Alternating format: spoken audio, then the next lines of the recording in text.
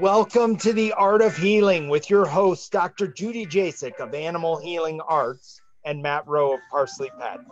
During our show, we are talking about your pet's health, raw feeding, and alternative treatments for cancer, unexplained illnesses, and supporting your pet's natural ability to heal. Welcome, Dr. Judy, to this week's show. Thanks, Matt. Happy to be here and excited to dive into another new topic in pet health.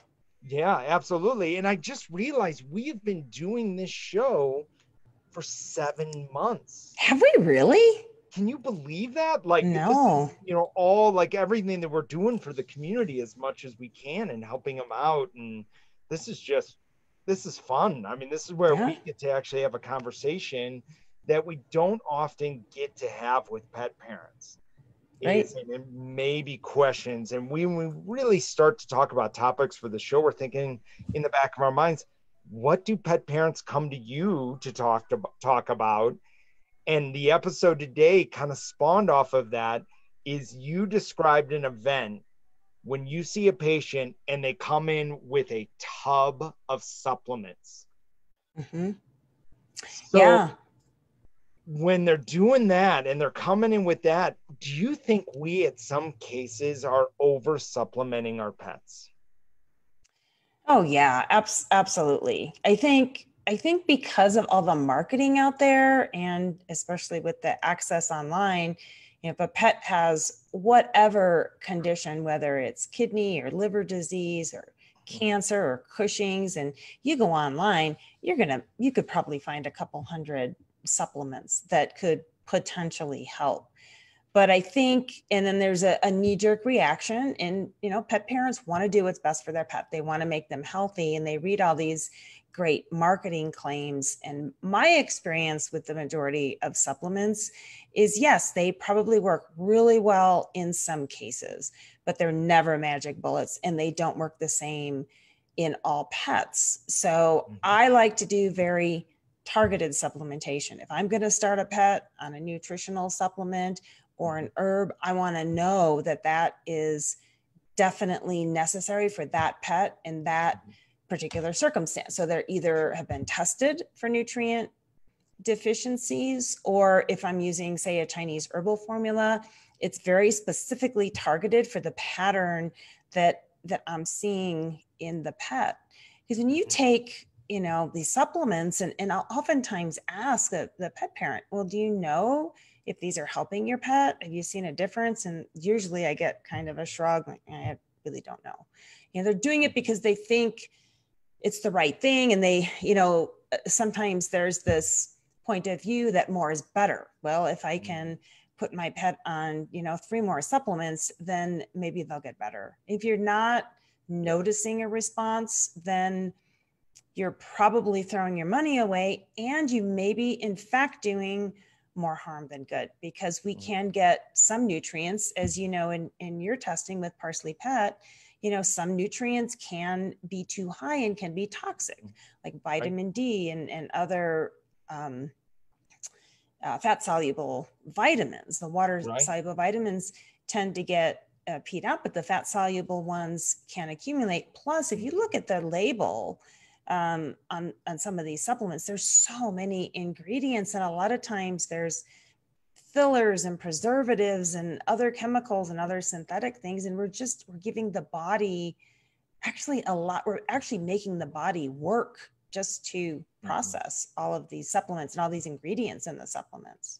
Yeah, and you had talked about in the pre-show is that when we do take supplements or we eat foods or anything like that, the liver is having to process all of these supplements that come in, and some of the supplements can have a slew of different synthetic vitamins and minerals within it that now the body is working overtime to process all of that, and it really can tax the liver at some point too. Right. And we'll see, sometimes I see cases where we'll do blood work and we'll see elevated liver enzymes, and the pet otherwise is apparently healthy. So do we have liver disease, or is this just the liver processing it? Sometimes those elevated liver enzymes they're the liver doing its job. So we always want to continue to monitor those if we see those elevations. But I very frequently will, when I see a scenario like this where the pet's on lots of different supplements, there's some health condition, and especially if we have some abnormalities in the blood work or nutritional testing, then I'll drop them off the supplements. And I think you said you recommend the same thing. Like unless it's something that's medically necessary, they're on heart medication or something like that, any of the over-the-counter type supplements, then we stop them. You're not going to hurt anything by stopping them for a few weeks. And then let's just get a new baseline and see where the pet's at. And then we can start to reintroduce some things, but just one at a time. And then we see which ones truly have benefit for the pet. No, and I love how you said is create that new baseline, because like you said, I mean, we'll see a dog come in and we'll test a dog based upon all the minerals and really trying to figure out. But then in our intake form that we receive prior to testing is in the intake form, we might see a page of supplements, because we do ask, what supplements are you giving your pet at this time? And we'll see a page come over of supplements. And then when we get the data back from the hair test, we'll see that they'll have specific minerals that are over the dangerous level. They are extremely elevated. And instead of trying to figure out how we're going to do it, we oftentimes, and Dr. Kosher and you yourself, and this is just when we go around, we recommend dropping all the supplements, as long as it's not medication that the dog has to have that was prescribed by a veterinarian. And if this is just over-the-counter supplements, we recommend dropping them all for 2 weeks and really see if the dog's conditions improve, to see if we can get those levels back into a healthy balance, instead of keep flooding the liver with as many supplements as we can. And oftentimes when I teach a class about, nutrient testing and that type of stuff, the end of the class, I always say more does not equal better. Right. And you just said the word balance, and that's another really important thing. All nutrients work synergistically with other nutrients. And if you have too much or too little of one, you're also going to affect the absorption and the utilization in the body of other nutrients that they tend to work together with. And if they're synthetics, you just have no idea how the body is able to utilize those. I'm very much a big believer in whole food supplementation. So I like to get as much nutrition as possible by varying the diet. And then if there's some specific thing, I test a low vitamin D. Vitamin D is a very important nutrient. So I'll put the pet on a supplement for that. And then we continue to monitor it. And you don't want to start a pet on things like vitamin D without knowing where the blood level is, because they can get toxic. But for the most part, I try to create this nutritional balance with whole foods and whole food supplements. I like things like microalgae, which is a great, it's got all the vitamins and minerals essential for life. And it's very safe. It's a whole food. It's more like a dietary addition. It's not a synthetic supplement. Mushrooms are great immune builders. And again, I look at that as more of a dietary addition rather than so I like that phrase. That just popped out of my mouth. A dietary addition rather than a supplement. I think I'm going to keep using that. Yeah. That's really, and for everybody watching right now, is to really think of it as a dietary addition, because you hit it on the head. Is whole foods are bioavailable not only for us when we eat certain foods that make us feel good and improve our health. Well, it's the same thing's happening to your pet, is when you give them that whole food, like the algae that's out there, and it's something that the body is actually absorbing and utilizing and recognizes, and then it can process it more efficiently. So we have less of a chance of it actually creating unbalanced levels. When you talked about imbalanced levels, I mean, take a look at just copper and zinc. Those are two minerals we all have to have in our lives. Pets, every basically biological animal has to have copper and zinc. But if I have too much copper, it chelates out, which means remove too much of the zinc. So now zinc is load. and it shows me a lower level of zinc and copper's too high. So oftentimes we don't recommend removing copper. We recommend increasing the zinc in the diet that they can get from whole foods. And that'll actually chelate the copper out because they have this synergistic relationship that they both play together in. So imagine if you're feeding a supplement that's really high in copper, then at that point, you can almost make a bet that zinc is going to be very low if you're not balancing zinc the right way. So sometimes just by removing it and stop feeding that piece, it allows the body to come back into homeostasis. Yeah. And the body knows how to do that. I mean, that's the thing. You give it the right, right diet and the right tools to use, and the body knows how to balance these things out. And I think that's the beauty of whole food, diet additions, is that you're getting all these nutrients in the right proportions that nature intended and that is best for the body. If you're feeding a raw diet and you have ground bone, well, you've got a balanced mineral supplement in that ground bone. You have the correct calcium and phosphorus ratios. And when humans step in and try to mimic Mother Nature, they usually don't do a very good job. They don't. Mother Nature knows what she's doing in these these whole foods in the diet. That's why I like to use whole foods. Humans think they can properly replicate that with synthetics, but I don't think that always works out so well. And I mean, when you look at pet food, kibble, I'm gonna shake my head, oh my gosh, it's only really been around for 70 years.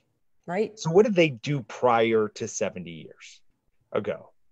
They fed more of off the counter, whole food. The dog killed rabbits. And I don't remember, and there aren't a lot of articles about dogs suffering. When you read about, people living with their dogs 200, 100 years ago, you didn't read Fido, oh my gosh, suffering again from all of these ailments and everything going on, but because the dog was eating more, I think, a natural based diet of what was available to them, because dogs are scavengers. They're going to go eat whatever they can in that moment. But when they're doing it, they are creating that balance between what they need in their diet. Yeah. And when they're out in the wild, they'll even nibble on like some weeds or something. Like if their body is craving a certain nutrient, dogs are very tuned into that intuitively, and they'll know. That's why sometimes dogs do go, eat grass or eat plants, because there's certain nutrients there that their body needs, and they will actually go seek those out, or they'll seek out minerals in the soil or things like that. So when your pet's eating some unusual things, one thing to think about is an actual nutritional deficiency. And I don't think we can really wrap our arms around what it means to have a smell 10,000 times greater than our own. I mean, imagine what do they smell? Do they smell like the iron? Do they smell the nutrients? Do they smell specifically what they need in that moment? Because I know Leo right now, he's got a little bit of an upset stomach.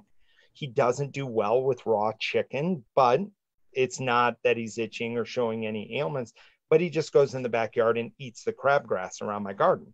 Now, we don't put any chemicals on our garden or anything like that. So I let him do it. And I know he's doing it to balance his stomach. Once he gets it out of balance, we may not see him eat grass for a couple of weeks. Yep. So I see my pets do the same thing. I know. And they're out there chowing down on the grass. Well, somebody's got a little tummy ache, and I just give it 24 hours or so, and it usually just resolves just fine on its own.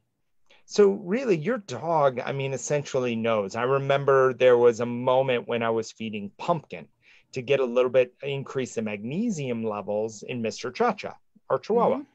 And I noticed I fed him Pumpkin. He had eaten it every day for 2 weeks. And then one day I fed it to him and he didn't eat it. And I was like, well, that was odd. Why isn't he eating the pumpkin now? And then second time he didn't eat the pumpkin again. I'm like, well, he eats it all the time. And when I called my mentor about feeding and nutrition and that type of stuff, she looked at me and said, well, he most likely doesn't need it. Right. He smelled it and he just kind of realized, no, I don't need that anymore. And lo and behold, a week and a half later, when I tried pumpkin again, he ate it all. So really, I don't think we give our dogs the credit for their own intuition on what they should eat. Now, I have opposable thumb, so I get to choose what he eats.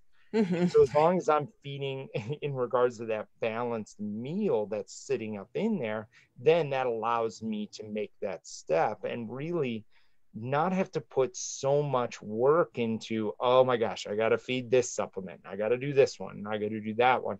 Unless there's something very specific at the moment, I kind of just let nature run its course. And I mean, you see both of our dogs. I have a 14-year-old Chihuahua and a 5-year-old Catahoula, and they're both very healthy.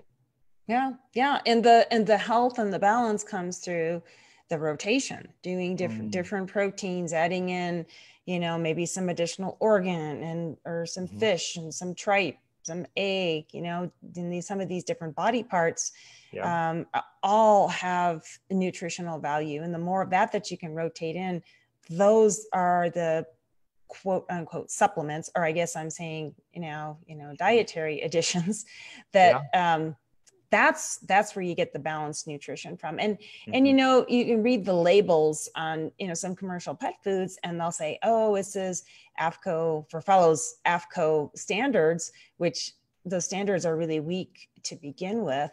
Right. But that's just on paper. That's not biology. And so if they can make a diet look quote unquote appropriate on paper, but that does not mean that those nutrients are benefiting your pet, that your pet can even utilize them. Right.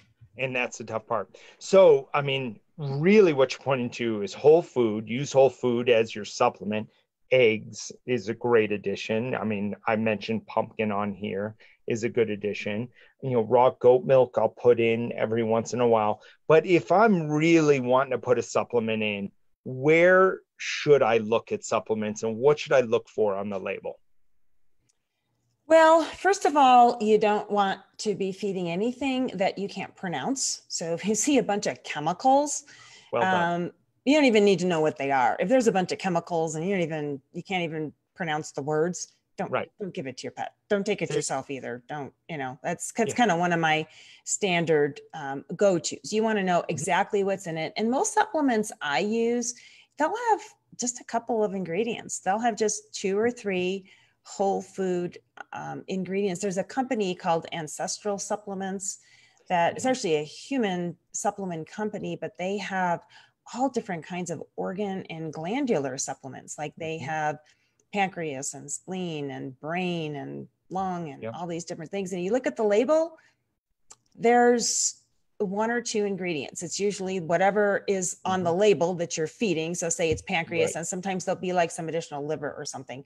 It's just 1 or 2 whole food ingredients. So that's the type of thing that I like to add in. The algae has so much nutrition in it that I like to add that in. If we know, say we're not getting enough mineral in the diet, like say for whatever reason, we're not getting ground bone in the diet. We don't, the dog isn't doing well. We decide to pull the bone out and see if that helps, or pull the bone out so we can lightly cook the diet.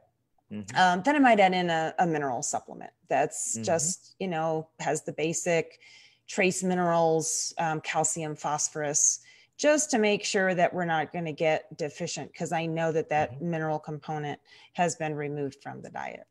Right.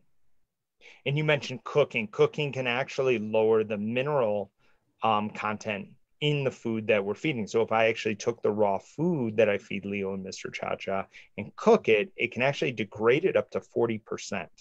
Yeah.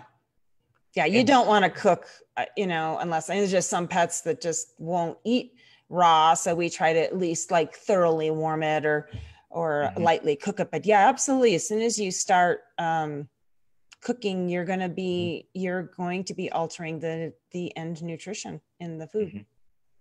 So really is, take a look at the supplements that you have currently right now that you are feeding your dog.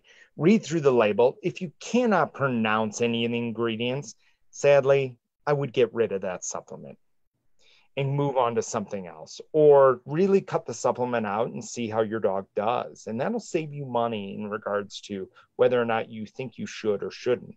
Then as you go to add stuff back in, think of it more from a whole food side and making sure that it's bioavailable for your dog. Because I think at some level we overcomplicate all the nutrition that we want to do for our dog. Because I mean, I know I humanize my pets a little bit and thinking, oh, if this is good for me, this has got to be good for them. And I immediately transfer it over to their bodies when really ultimately maybe they don't need that. And as a human, I do, but a dog doesn't. It's different. And all of us humans are different too. And we all need, there's no one size fits all when it comes to nutrition. There's a lot of dog food companies and supplement companies that would like you to believe that, oh, just, put your pet on this supplement and it's going to clear up all these different things. They're going to be so healthy. And you will usually see a couple of really great testimonials. And I think, again, all these supplements do work really well. In a few cases, I have never seen one that works even in the majority. I can see something like a client come in, and I think a lot of times too, some of these clients just hit on something that's really good for their pet because they're tuned into their pet energetically, and they will find something that they feel like really helped their pet. And I can try it on 10 other pets with the same symptoms and it doesn't work, but so I never argue with success, but I think that this over supplementation can be a real problem, and it's expensive. When I talk to people about improving the quality of the diet, and then they ask about cost, and they'll be, sometimes I don't know if I can afford that. And then I'll ask, well, how much are you spending on supplements every month? Because a lot of people are spending easily $100 or more on supplements. And if you can eliminate those supplements, put that money towards a better diet, your pet's going to be so much healthier, and that money is going to be so much better spent doing that. Yeah. And hopefully you'll go into the vet less often. Sorry to say that with your business and everything. Right. You know what? That's okay. I'd rather see, I love, one of the things I love doing is, working with puppies, because I can work at getting them off to a good start in life. Yeah. And my goal is to get them off to a great start. And then I don't see them for years, I would love that if patient, there's enough sick pets out there. I'm not really worried about running out of things to do. I really do love the opportunity to get pets started on the right track and help educate people on how to keep it that way. I like to see pet parents advocating for their own pets and knowing what to do. And then they're not going to just fall a victim to the marketing propaganda that is so prevalent out there.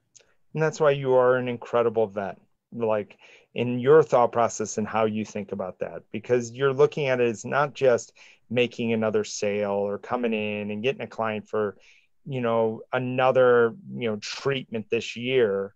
You're looking at it from the whole picture of how can I help this dog be as healthy as they can throughout their entire life. So what is the best way that somebody can find you? So my practice name is Animal Healing Arts, and my website is ahavet.com. Our email is info@ahavet.com. And my phone number is 720-515-2421. And I do in-person visits here in Colorado. And then I also do phone and Zoom if you're not in the area, or if you want to just hop on the phone and I can review records, past medical history, and things like that. So I have a number of different offerings. And I highly recommend you take this time to reach out to Dr. Judy, because she's going to take a look at your pet's health for the long term, not just leading you to the next treatment or leading you to the next event that she has, with you at the office to treat something else. No, this is about total health for your pet and having your pet live this awesome, healthy life that you want them to. So you can always reach out to us at ParsleyPet.com, and you can get your dog nutrient tested and figure out, am I feeding the right supplements? Am I feeding the right diet for my pet? And that is the nutritional blueprint. So thank you, Dr. Judy, so much for being with me today. Thank you, Matt. It's always a pleasure to be here. Oh, I love this show. And we'll talk to you soon, and we'll see you next week. Okay, sounds great. All right. See ya. Bye. Bye.